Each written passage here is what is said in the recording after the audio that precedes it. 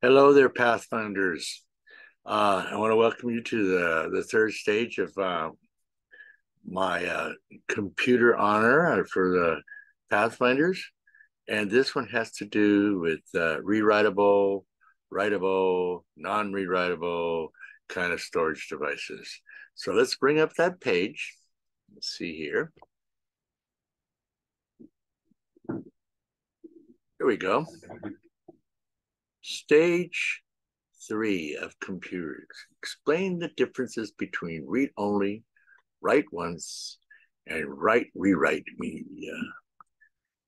Read-only media is prepared at the factory and cannot be altered by the consumer. The most prevalent example of read-only memory today are the CD-ROMs. I don't think today, in the year 2023, we really have read-only CDs going out. Media has extended way past that. But in the old days, 20 years ago, maybe 30 years ago, you would get all kinds of advertisement on CDs. And those CDs were only good for one thing, and that was to get you information, and you couldn't write back to them. They were called read-only CDs. The write one CDs media is a blank when purchased and is written by the consumer, which is you, the consumer. Once it is written to, the data on it cannot be changed. An example would be CDRs or CDRs. These are indicating that they can only be written once, and then you can read them. So it was great for backups. So if you had a bunch of information that you wanted to store, and you're going to read it back like a library of documents, and you're not going to alter it, it's pretty secure that if you put it on one of those disks, you're not going to be able to alter it. You're going to have the same one. So that was a technology we used to have. I don't believe we're still running it. Write, rewrite.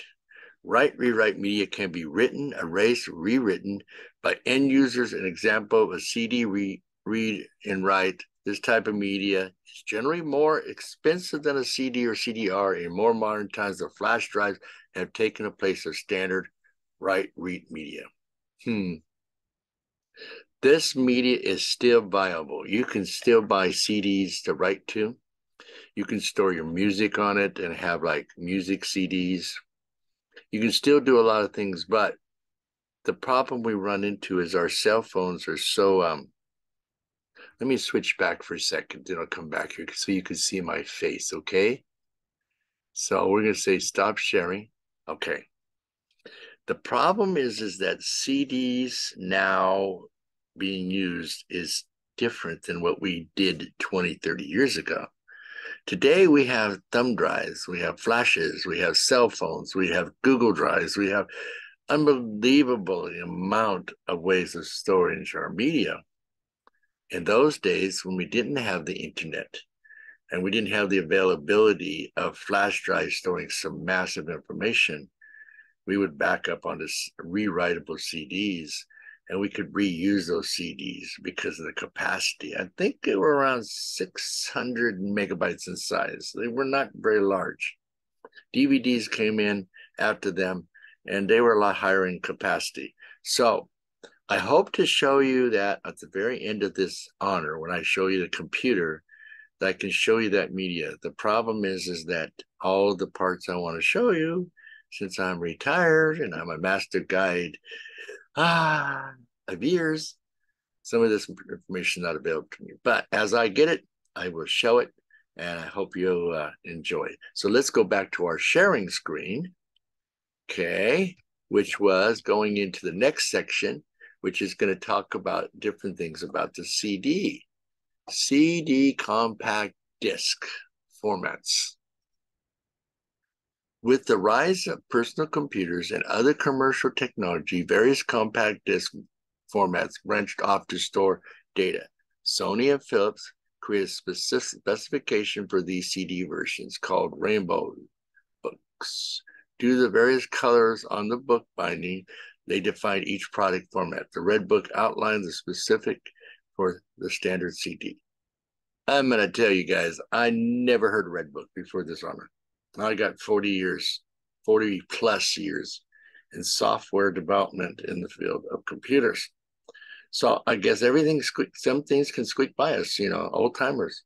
CD read only memory came out in 1985.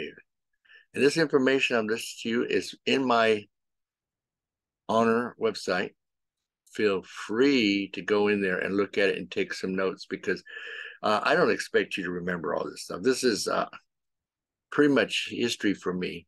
CD read only memory, you know, CD interactive, CD rewritables. Oh, those were popular.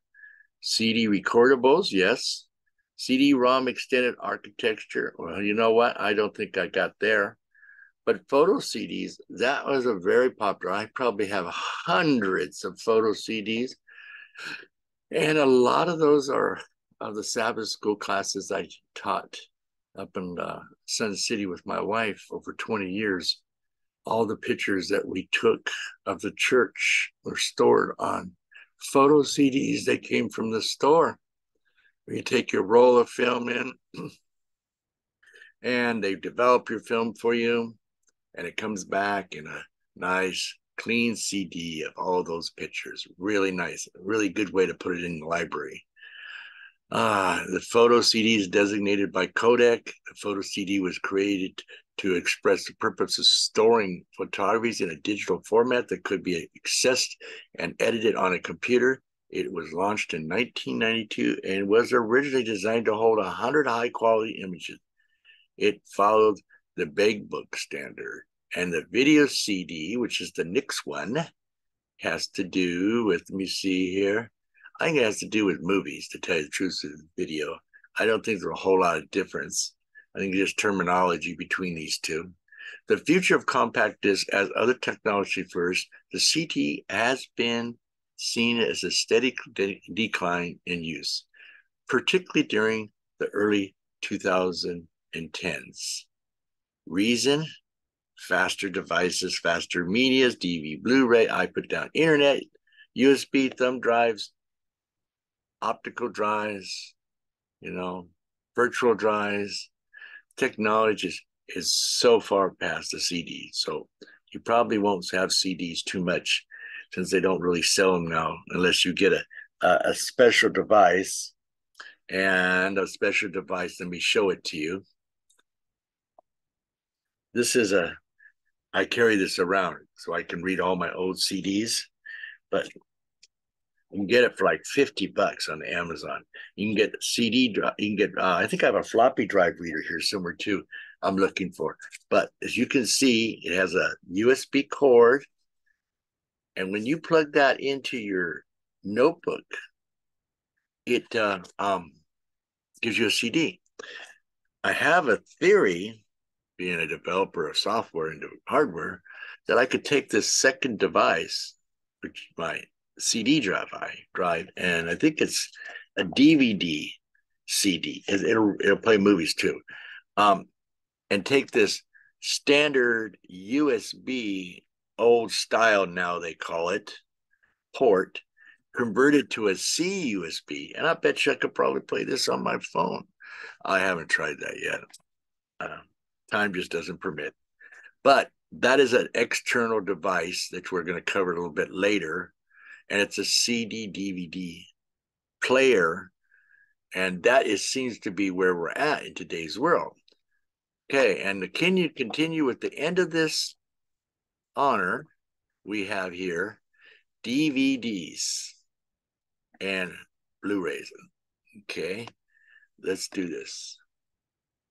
DVDs is a type of optical disc used for data storage and as a platform for multimedia. It's the most prominent commercial application for playing back recorded motion pictures and television programs. Since the designation of digital video discs, though read-only recordable and even erasable or rewritable versions can be used on personal computers to store large quantities of almost any kind of data, hence the digital versatile disc. And Blu-ray, which I unfortunately have not had honor to spend much time with that just terminology. It states here in the notes with this honor, the name of Blu-ray refers to a blue laser. I don't think it means blue color laser. A blue laser, which is actually a violet laser. I think it means the light used to read the disc, which allows information to be stored at a greater density than if possible with a longer wavelength ray laser used for DVDs, which was I didn't know that. I mean, that's good. So these are all your different types of physical. Let me stop this again. Physical devices like this, or thumb drives like this. Let's see here. I think this. Can you believe these thumb drives used to be 250 megabytes, 500 megabytes? Now it's not uncommon to find 8 gigabyte drives, 1632. Unbelievable the capacity of these compared to the capacity of a CD. CDs are like, I think 600, I said, megabytes, and maybe some special, formatting. They get different, and you store them in big old giant containers like this. I probably had thousands of CDs, thousands of floppies, thousands. I don't know, thousands of flash drives. Oh my goodness, those things are they store a lot. But these are the type of rewritable devices that we have available in computers. So this should conclude stage 3 of me talking about all these devices, and let us get on to stage 4 so we can get done with this honor, and maybe I can do that demo at the end of the honor and take a computer apart and show you the different parts. God bless you. See you shortly. Mr. D.